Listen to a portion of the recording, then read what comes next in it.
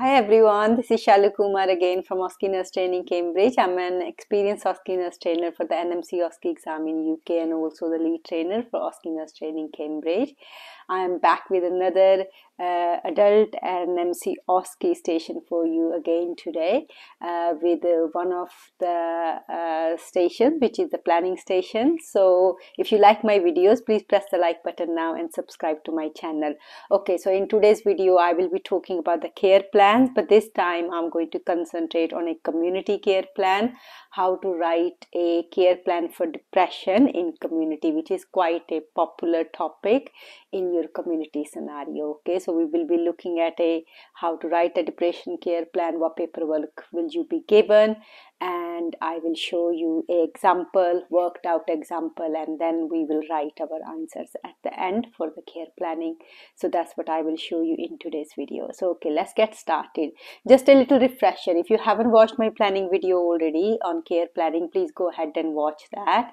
That gives you general idea how to write care plan. So this one we are going to write specifically for the community scenario. Okay, so we're going to adapt it to the community scenario. So if you haven't watched that video first, go and watch that video. There is a link for that video in the description of this video below.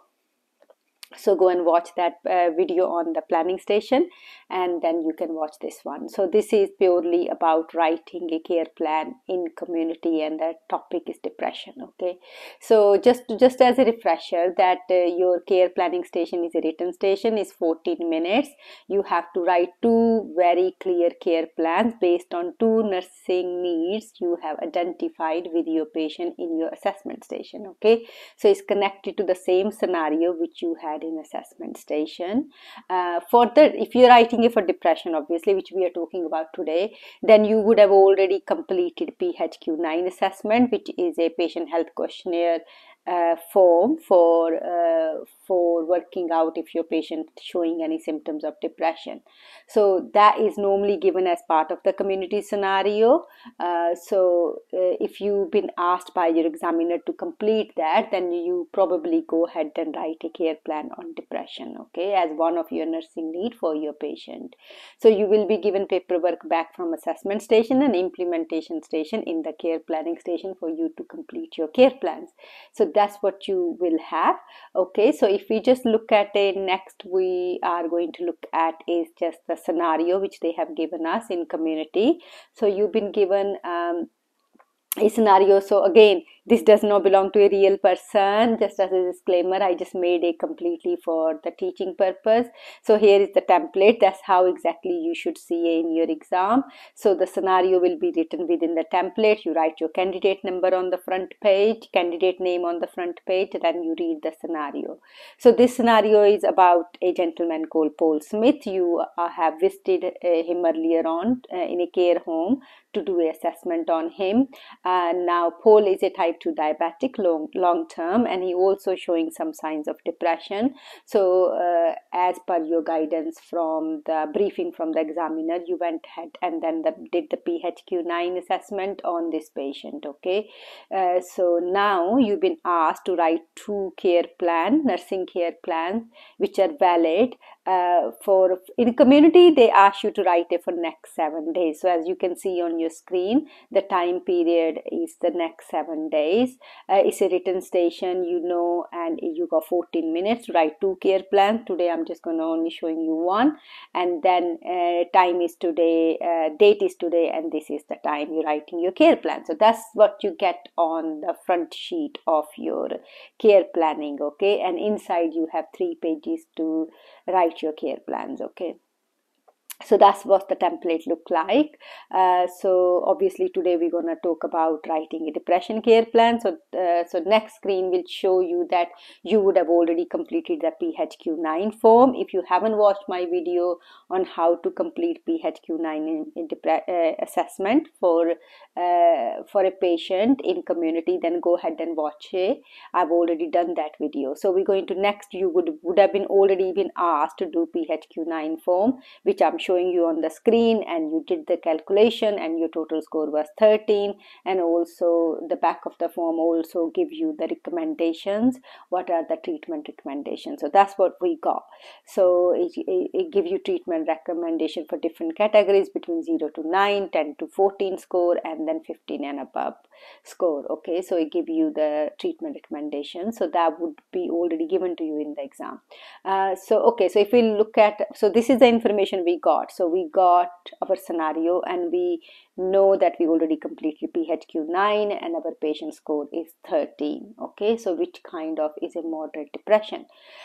So how do we now go ahead and put this into practice and write a care plan on depression? So that's what we're going to do next. So if you look at the template now, so which I have already completed for you, the first thing is the patient details. Now you don't need to complete these, they will already be completed for you in exam. Just make sure they are still belonging to the same patient you have met in assessment, okay? But it is already completed. The first section you are going to complete is the nursing problem or nursing need. So how do we word this for depression? So we will say, because we already know the PHQ-9 score, so we will say Paul is experiencing depression as evidenced by patient health questionnaire 9 assessment tool score of 13. Okay, so we got that already, so we have done that, and that score is 13. Next we're going to write, so it's very clear way of writing your nursing need. You just written it in very simple words, and you added your assessment tool score in that. Okay, so next is aim of care.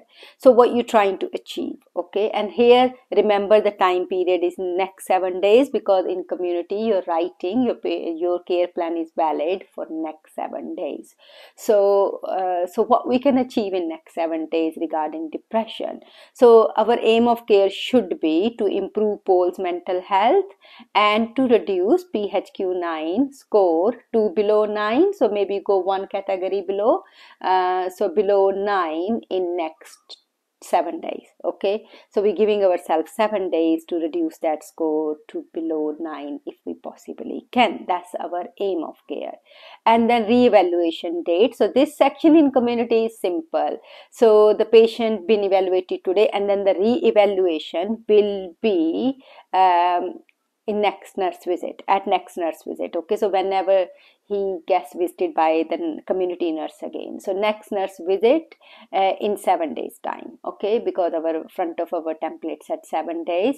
So in 7 days time or sooner if patient condition changes. So if the patient condition changes, patient will probably ring the GP and you will go earlier than planned to see him. So re-evaluation will be evaluated today. Next evaluation will be at the next nurse visit in 7 days or sooner if condition changes. Now we're going to go ahead and write the nursing intervention sections. The principles are the same as the general principles of planning, but we're just going to adapt it because we are in community and we're writing a community care plan, so we're going to adapt a little bit. So number 1 is explain the care plan to Paul and gain consent. We already know that point. Second one is monitor and record Paul's vital signs on news to chart and escalate to GP if needed, because in your community scenario, anything wrong with your patient, the first person you're going to escalate is to the GP, because we don't have a nurse in charge, we don't have a medical team. So what we do is we still plot the vitals on the news and we escalate to general practitioner as needed, okay, if there is anything abnormal. Number 3 is document all care given to Paul. Number 4 is administer all medication as prescribed and check for effectiveness. Number 5 will be ensure Paul has the GP's number. So if Paul develop any deterioration of symptoms of any other problem, just make sure he has the GP's number to ring in case of deterioration of his symptoms. Okay. Number 6 will be that we're going to now complete our PHQ assessment. So that's our planning. So we already completed this tool, but we're just writing in our care plan. Complete PHQ-9 assessment to assess for different depression, and refer poll to, we will refer poll back to GP with the results and for further management, and also we will refer poll to the community mental health nurse. So you can go ahead and make that referral to community mental health nurse and also inform the GP regarding the PHQ-9 score. Number 7 will be now what interventions we can do, simple interventions which may help Paul in getting his mental health better. So let's do that. So encourage Paul to engage in his hobbies to improve his mental health, because we know if we keep ourselves busy, it will help with the mental health. Next one is encourage Paul to maintain regular contact with family and friends. Now that is really important, because we know if you have some family or a friend you can share your feelings with or you can talk to, that would really have a good support system, and that would help you, that should help the patient to improve the mental health. So encourage Paul to maintain regular contact with friends and family and build a support system, okay, if possible. Next one is encourage Paul to perform deep breathing exercises. We know that deep breathing does help with stress and depression, meditation and yoga to improve his mental health, okay. We can also provide Paul, which is the next point, with details of the local community mental health support groups, because there are a lot of local groups in the community which he can join if he wishes to improve his mental health. And then don't forget to print your name, signature and date, okay. So date is what is on the front of your template, probably your exam date if he says today, and then print your name and signature. So that's really, really important, okay. So that's kind of your depression care plan adapted to a community scenario.